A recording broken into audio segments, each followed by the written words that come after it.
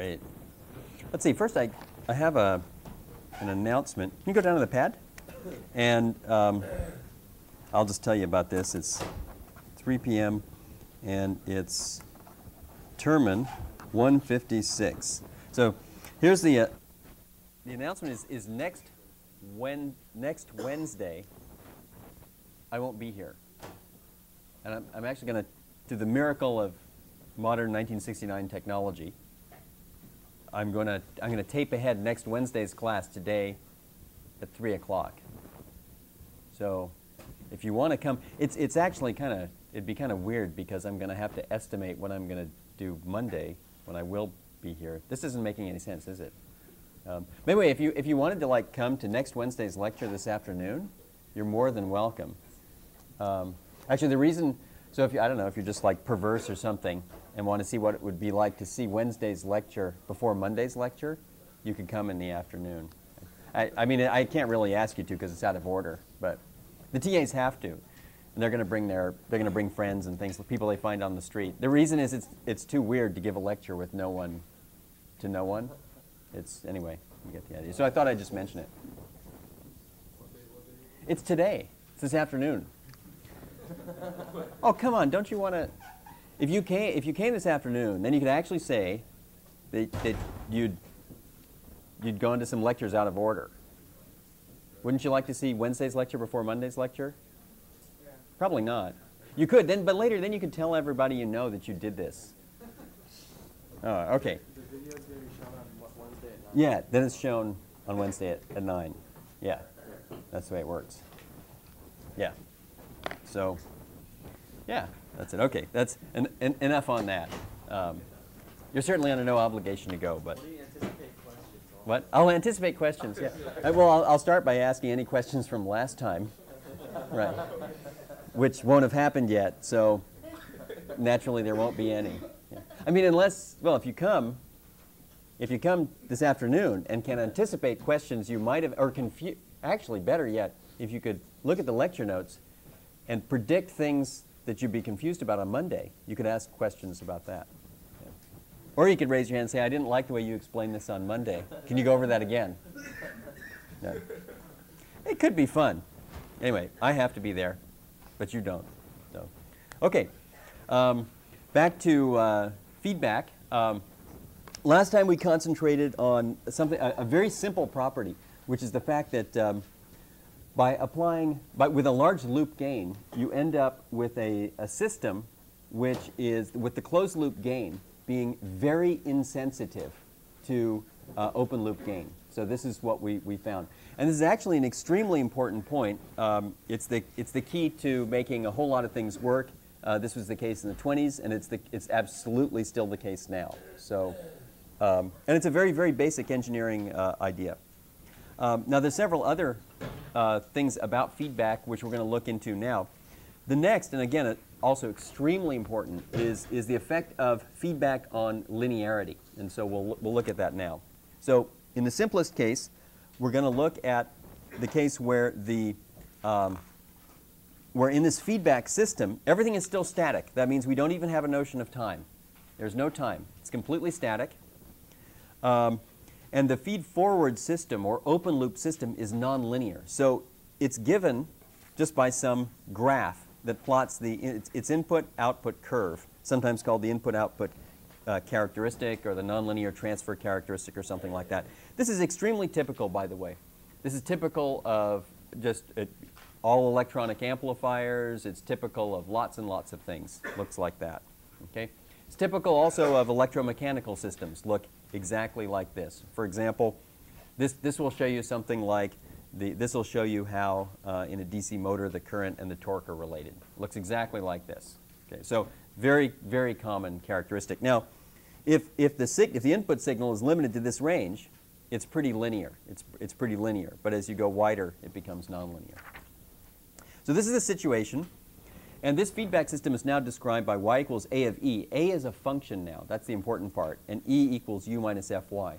This is now a set of coupled nonlinear equations. A is not a number. If it were a number, I could just take high school algebra here and eliminate e to express y as a function of u. We did that last time.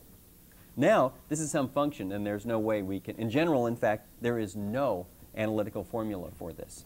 Okay, absolutely none, especially for the A's that you'll actually encounter in practice.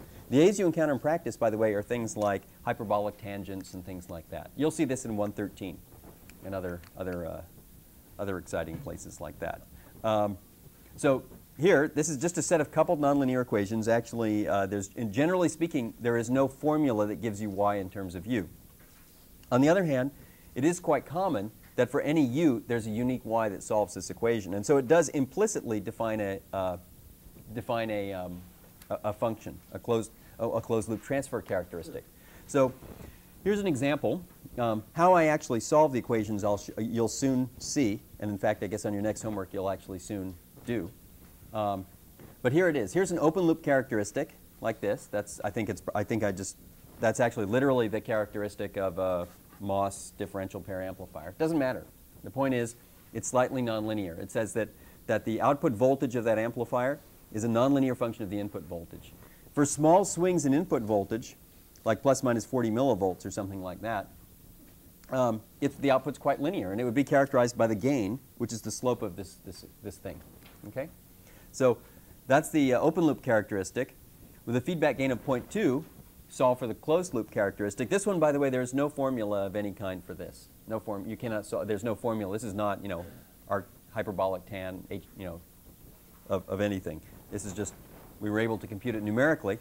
And it looks like this. And when you look at these two, you see something pretty stunning and pretty obvious. It's obvious just to the eye. And what's obvious about it is that the closed loop characteristic is a lot more linear than the open loop characteristic. In fact, the truth is here, I had to really back off on the amount of feedback to apply, because if you apply any realistic amount of feedback, what this curve looks like is it's absolutely a straight line. So I had to really back off on the amount of feedback to apply to get a visual effect where it's clear it's still nonlinear, but much more linear. So, and so, I mean, the observation is, and also if you check the axes here, these look like they're on the same axis. They're not. That's 0.05, and that's 0.2. So the gain is basically 4 times lower here. So the observations for this example are that the gain is lower. Now the gain, of course, you can't talk about the gain of a nonlinear system, but sure you can. It's sort of the slope at around the origin. That's the gain. That's a good measure for the gain. It's lower, but the characteristic is more linear. And it turns out that these things just work in general. And let's see how that works. Here is, I'm going to define g of u I'll say y is g of u. G is this function where, in fact, there's generally no formula for g. Even if there's a formula for a, for example, which there often is, there's generally no formula at all for g. It's just defined implicitly. So I'll define g, and then I'll just differentiate this equation with respect to u, which I can do. And e, of course, also is a function of u, and I just do some implicit differentiation. I get g prime of u is a prime of e times the e du, and I differentiate this equation again with respect to u, and I get this equation here. Derivative of u is 1, and so on. And now these, actually, if you stare at them, you'll realize these are pretty much the equations we've been looking at before, because now they're numbers. That makes perfect sense, because what does differentiation do? I mean, it's not unlike the Laplace transform. Laplace transform turns differentiation into multiplication and convolution into multiplication. If you ever thought about it, what differentiation does is it turns nonlinearities, it turns nonlinear systems into linear systems. Now, how does it turn it into it? Well, it's an approximation, so it's not really exact. But that, if you I mean, that's one way to think about what calculus means. It takes a nonlinear characteristic or system and converts it into an approximation which is linear. So what's the point of that? The point of that is that once things are linear, there's a whole lot more we can do, like analytically now solve for g prime of u. You get this. This formula keeps coming up. So there it is once again. It's your favorite formula. It's a over 1 plus af. And what this says is very interesting. It says that the slope of the closed loop characteristic is exactly given by the feedback formula applying the slopes of the slope of the open loop characteristic. And what we conclude is the same type of thing. If the loop gain, now defined as, this is a prime, here, which is the derivative of that characteristic, that takes the place of A. If the loop gain is big, it says that this closed loop derivative or slope is about 1 over f independent of u, and so on. So this is, again, interesting. It says that the same thing works, but this is not the point. The point is the reduction in nonlinearity, and that we calculate this way. To figure that out, here's what you do. Let's let h be any old it's just some function. It's a nonlinear I/O characteristic. It might be linear, in which case w equals a number times v, or not. And so what we'll do is we'll assume h of 0 is 0, and we'll look at the Taylor series, which looks like this. It's h prime of 0 times v plus 1/2 h double prime of 0 times v squared, and so on. Now, in the if the system were linear, it would look like that. Okay? That's what the characteristic would look like. Now, all of these other terms here, if you want the system to be linear, all these other terms are sort of like they're error terms, right? V squared, in fact, what they are called, in fact, is nonlinear distortion terms. That's exactly what these are called, right? So this is the linear, that's the linear term, and everything else in the series is the nonlinear distortion term. Now, if v is small, this first term, and h prime prime of 0 is non-zero, this first term is the one that dominates everything else. In other words, that if v is small, v squared is rather small, right? Because it's small squared. V cubed is rather small, right? Which is small cubed. And it's smaller than something that's rather small, right? Something that's rather small is smaller than something that's merely rather small. Okay, so this basically is that for small v, this is actually going to dominate these nonlinear terms, is this one here, okay? Well, one measure of how nonlinear it is to say, well, how big is that term compared to that term? That's a measure of the nonlinearity. Okay? If, for example, this term is 1% of that term, then people will say things like the nonlinearity is on the order of 1%. Okay? So that's the type of discussion people would have. If this thing is on the order of 10% of that, that's a different thing. If this is 1/10,000th the size of that, which is in fact not uncharacteristic for example, high-quality audio or something like that, then that means something altogether different. Okay, so but it's the ratio of the two that makes that is important, and that's given this way. It's h prime prime of 0. That's the curvature of that characteristic at 0, divided by the slope. Actually, this is in fact the curvature right here, and then it's multiplied by v. You might ask, well, why is that? Well, it's kind of obvious, right? The linear term grows like v, and the nonlinear term grows like v squared. So that as you raise the size of your input signal, the effect on the linear term, kind of goes up. So here's a rule of thumb. You raise your input signal 1 dB, and the linear component goes up 1 dB. And this second order distortion term goes up by 2 dB, because it's squared, right? So that's why, in fact, you get v in here. Okay, so this number, just h prime prime of 0 divided by h prime of 0, gives a measure of the distortion of a system. And it gives you a good measure when the input signals are small and you're looking at and you're comparing the Taylor series. So the distortion measure for the open loop system is a prime prime of 0 divided by a prime of 0. And if we differentiate this equation again and do a little algebra, you get this, that g prime prime is equal to a prime prime of e divided by 1 plus a prime of e f squared. And what that says is if you divide out by a prime of 0 on each side and all that sort of stuff, here's what you get. You get g double prime of 0 divided by g prime of 0. That's this is the closed loop distortion measure, is equal to the open loop distortion measure times, once again, it's our friend. It's our friend, the sensitivity. Okay? So, I mean, that's why these things have names, because they just keep coming up over and over and over again. So 1 over 1 plus a prime of 0 times f, which is the sensitivity, is also the amount. It's not just the amount by which the gain is reduced. It's also the amount by which the sensitivity is reduced, but it's also the amount by which the distortion is reduced. So that's it. So, basically everything comes down to the sensitivity, or a lot of things relate to the sensitivity. So in a typical, here would be a typical, I'll give you a typical example right now, is if you take an op amp, it would have a gain of about 100 decibels, just a typical one, maybe 100 decibels. Your closed loop gain would be on the order of 40. For example, that's 100 to 1. It's a gain of 100. You have 60 decibels of feedback, right? So that means the sensitivity, the amount of, it says that the sensitivity, S, is about minus 60 dB. What that says is that's 1,000,000 to 1. What that says is that the op-amp circuit you've just designed is, for all practical purposes, it is totally independent of the characteristics of the op-amp. Totally, right? Changes in gain of the op-amp of rather large amounts, factors of 100, will translate into not even measurable changes in the closed-loop gain. Okay, that's what will happen. The distortion of the original op-amp, which, by the way, can be considered. I mean, well, they have characteristics that look like this picture you just saw. This is what electronic amplifiers, they look like that. This is what they look like. But this distortion is reduced if you have 60 decibels of loop gain. This distortion is reduced by a factor of, sorry, it's reduced by a factor of 1,000. I said 1,000,000 before, sorry, I didn't mean that. It's reduced by a factor of 1,000. Okay, so a system which, you know, I promise you, if we played some audio through this with the signal getting out to this level, you would notice it. Actually, it'd be highly intelligible. It just wouldn't sound good.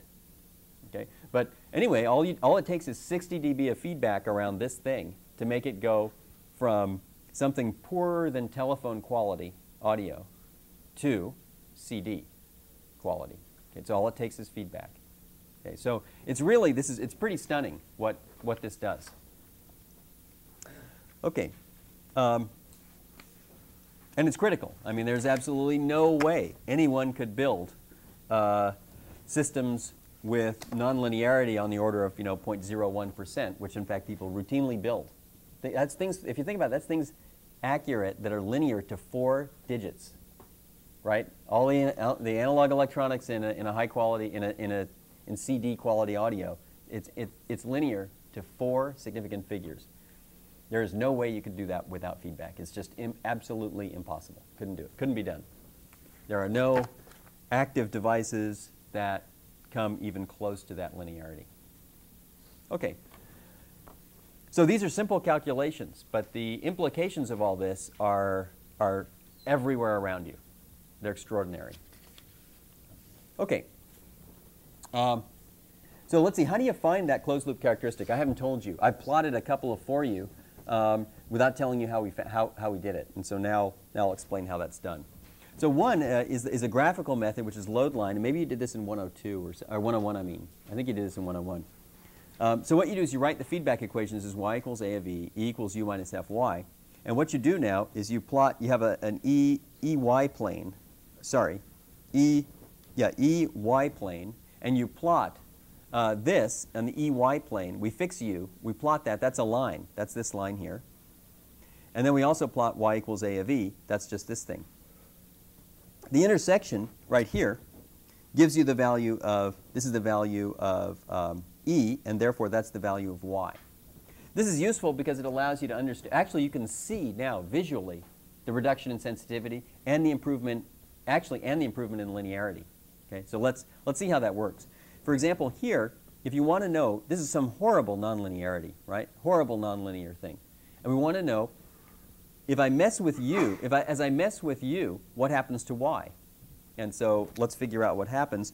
All you have to do, visualize, is moving this thing back and forth and then tracing the projection of the intersection point to the left, to this axis, and that gives you y. Here, if you mess with u back and forth and visualize this, you'll find out, in fact, that the improvement in nonlinearity is not so wonderful, right? But what happens is, let's crank up the feedback. Let's make f really big, and the slope of this thing will turn out to look basically flat. It'll be almost flat. So let's imagine the same picture, but with this slope here. Okay? Now let's do the following. Grab u and wiggle u back and forth. Okay?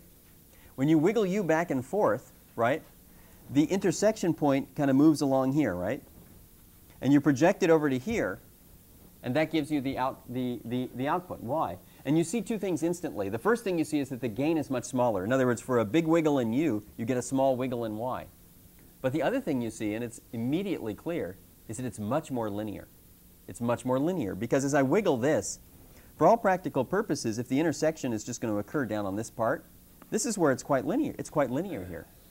And so I think visually you can see both. You get to see both. So load lines have been used, I guess, since the 20s, basically, and still used now, for just to get a feel for how this works. Let's see. Let me explain how a computer finds a nonlinear transfer characteristic, because, in fact, that's how it would really be done if you're at. Well, actually, things are done in two stages. The first stage is kind of you have to understand and build the circuit and figure out what it's going to do. Computers don't do that for you. And then you can actually check with all the details. Anyway, so here's how a computer actually solves these equations. Here's some nonlinear equations: y equals a of e equals u minus fy. And here's what it does. It simply guesses a value for e. Then what it does is it determines y from that. Then it forms, what it does is it then checks u minus fyk. And if this were actually equal to the e you had, you'd be done. Okay? Otherwise, this is sort of an error. So what it does is it replaces the nonlinear equation with the first order Taylor approximation near ek. That's this. Then it solves the linear equations, which are these, which gives you this formula. It's totally unimportant what it is. And then what it does is it goes back and repeats this. This method, the way it works, I'll show you in a minute the graphical interpretation. But this is, for example, how SPICE does it. Okay, if you write down a big circuit and you say, you add the feedback in and you say, show me the input-output transfer characteristic of this amplifier, it will do it precisely this way. Okay? And this method, I think you'll see in a minute, you'll get a good guess for it. It actually converges very, very, very quickly, usually. Sometimes it fails completely. Right? So yeah, here's the way Newton's method works then. We're trying to solve for this intersection point. Now, the load line method, your basic method for solving for the intersection point is your eyeball. So you look at it and you say, there's the intersection point. So actually, and the way a computer does it, if you're doing, it's too easy for a computer with one variable here. So the method, Newton's method here works very happily if you have like 14 e's and 14 y's and all that kind of stuff, and then your eyeball doesn't work. So what it does is this. Here's your guess of E. Actually, it's a terrible guess, as you can see, because the correct E is right there, right? So here's it's a really crappy guess right here. So what it does is it replaces this nonlinearity by the first order Taylor approximation at that point. Okay? Then you've got two lines, otherwise known as the solution of linear equations. No problem. It solves the approximation. Now, it would be the correct answer if this characteristic were actually equal to this approximation, but it's not, of course. What you get then is this point. That's your next E. Okay? At the next iteration, what we do is we go to this curve again and we calculate a linearized approximation near there. And I think you can see visually that the very next iteration is going to be unbelievably good, right? It's going to be very, very close. And what about the iteration after that? Is going to be almost dead on. And in fact, that is precisely how Newton's method works. That what it does is once it gets close, it's only 2 or 3 iterations, and then it's got it to like 9 significant figures. So this is generally how it works. So you'll encounter this at some point somewhere else, I'm sure. But that's Newton's method. Okay. I'm going to mention one more method. In fact, as it turns out, there's a very simple-minded method. And it's pretty easy. What you do is, basically what you do is you give up on getting an expression for y in terms of u. What you do is you look at this and you realize that E, you can think of E as a parameter. I guess when we plot one function, when we plot it something like this, right? You like to think of y as a function of u, right? The other way to think of this is it's a curve in this plane, parameterized by another parameter. In fact, it's parameterized by E, because this is an embarrassingly simple observation. But if you look at these two horrible equations, if I say I'll tell you what u is, I'd like to know what y is. This is a pain in the ass because you have to figure out what is the correct E that solves these equations. And this is nonlinear, so this is not easy. On the other hand, what if I said, forget it. What I'll do is, suppose I told you E, could you find u and y? Well, Of course, it's staring you right in the face here. If I told you E, y is just a of E. If I told you E, u is E plus Fy, but that's F a of E. So for every value of E, I can tell you what u and y is. Now you know what I do? I take a whole bunch of values of E. For each value of E, I compute y and I compute u, and I plot them on the uy plane. And you know what I'm doing? I'm basically tracing this closed loop curve using as a parameter for the curve E. And it's, of course, very straightforward. And the truth is, that's how I made the plots I showed you. That's how I did it. I didn't use Newton's method. I mean, Spice would use Newton's method. I just did this. I just did the E parameterized method. So that's what I did. And that's the idea. And that gives it to you. OK, so let's do an example for fun. Here's an amplifier, simple amplifier circuit. In fact, the feedback is not obvious here, not at all, until you start noticing things. Here's the feedback. V out is A of VGS. That's the voltage from the gate to the source. Okay? And that voltage is, in fact, it's given by, this is a simple model. It is it's a quadratic. Okay? Actually, it's piecewise quadratic, right? And then it's 0 above that number. So it's actually not even given by just a simple formula. This is the formula for the current, the drain current that flows, which is a function of the gate source voltage, VGS. Okay? Now, if there were no resistor down here, that's your feedback, by the way. If there were no resistor, then it'd be easy to solve this because, well, this current is a function of VGS, which is V in, right? And then once you know this current, you certainly know the output voltage because it's RL times that current. So it's very simple. You add this resistor here, and all of a sudden there's feedback. There's feedback because whenever there's a voltage V out here, a fraction of that voltage appears here. In fact, precisely RS over RL times V out appears here. That subtracts from V in to give you VGS. There's your feedback right there. So these are the equations right here, given by this. And the fact is here, I guess with a quadratic, you could use your old quadratic equation and actually analytically solve it. I don't think in fact I didn't. I just used the old lazy method, the E-tracing method. Okay? But in this is one of those rare cases where, because A is actually quadratic, you could probably solve these stupid equations by using your quadratic formula, but what's the point? Anyway, more accurate models of transistors, in more accurate models, this thing is not quadratic. So anyway, this would only work for this simple model. So here are some actual real typical values: pinch-off voltage 2 volts, 10 kiloohms, and a IDSS of a milliamp. And then what this plot shows is V in and V out. Okay? And it shows you for that resistor, which is the feedback, remember, varying. If there's no resistor at all, that's the open loop amplifier. As you can even visually see, it's quite nonlinear. It is quite nonlinear. Right? It's clear to the eye. Now, if you pick a point on here and only vary a few millivolts, you're fine. Of course, actually, that's a lie. For example, high-quality audio or anything else, that'd be because what looks good. I mean, you're sensitive to stuff at the third digit. Nonlinearity in the third digit, you will hear. Okay? Certainly in the second digit, you'll hear.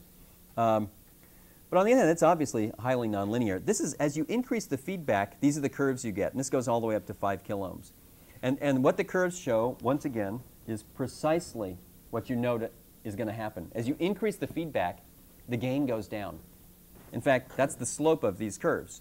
Okay? But not only that, they become more linear. Now, this one at 5 kiloohms is still not that, it's still a bit nonlinear over here, but it's substantially more linear than that.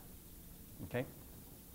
So for here, for example, if the voltage were to range in this range, this would probably be quite listenable. This would be almost unlistenable. Okay?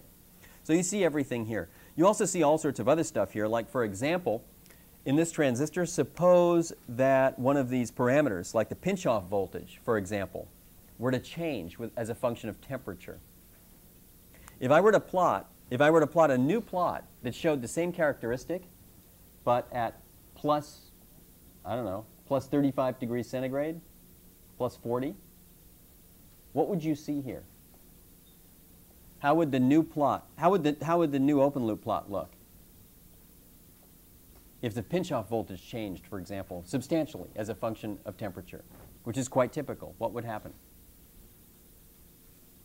What would happen if I plotted this one? Here's what would happen. This one, because the pinch-off voltage changed, the whole thing would change. This thing would change at a different temperature. You know, I don't know what it would look like. If I knew anything about actually devices, I could tell you what it would do. But it might look substantially different. So in other words, this says that's room temperature. That's at, that's at plus 40 C. Okay? It would look like that. How about this one? What would it look like? As you vary the temperature over 100 degrees centigrade range here, what would it look like? Just a guess. You have a reasonable amount of feedback. What does it do? Yeah. You know what it would look like? It would look exactly like that. It wouldn't change in the slightest. In other words, the sensitivity to changes in the open loop characteristic are also divided by the amount of loop gain you have. And so what would happen is this curve, that's the curve at probably minus 50 C, plus 50 C. That's what the curve looks like. This one could go nuts, could vary all over the place. Okay, so a summary of this lecture is this. Using feedback, you can trade raw gain for lower sensitivity and greater linearity. And this is the way it's used in 99% of all cases. And the benefits you get from feedback they all come down, curiously enough, to one simple parameter. And that is the sensitivity, which is 1 over 1 plus AF. Okay? Now, in fact, people even, when people use feedback, the amount of feedback is usually substantial. In other words, S is usually 10 to the minus 2, 10 to the minus 3, 10 to the minus 5. Then this is even approximated as 1 over AF. That's the loop gain, if AF is large. So what roughly speaking, the way people would describe this is someone would look at a circuit and say, well, how nonlinear is it? How